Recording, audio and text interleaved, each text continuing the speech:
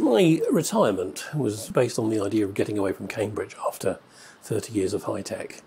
We were out for a walk about 8 weeks after my retirement and came across a building which looked very interesting, very antiquated. When I investigated, I discovered that it was a smokehouse. It was an 18th century smokehouse, of which there were 88 in Lowestoft at one point, and this was pretty much one of the last ones that was available. So we acquired it.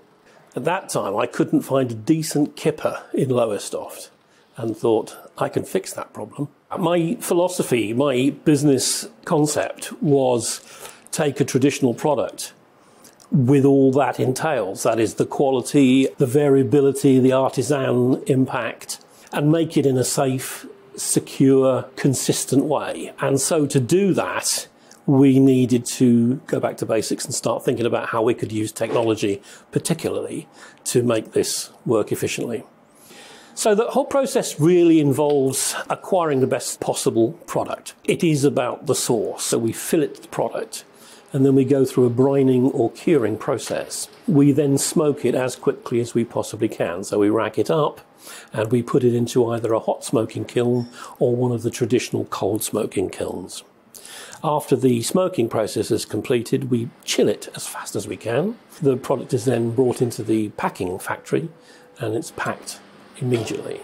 And then we distribute that product across the country. One of our largest customers is Billingsgate Fish Market, and they take a lot of mackerel and they take a lot of kippers from us each week.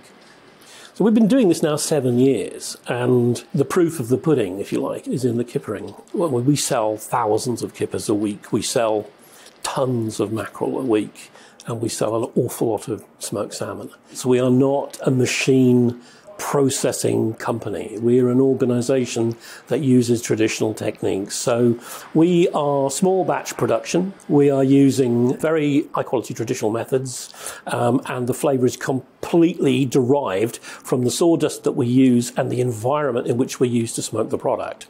So the kiln itself, the cold smoking kiln, is 200 years old. It is lined with the flavour of the million mackerel, and it is astounding in terms of the quality of the product that it generates.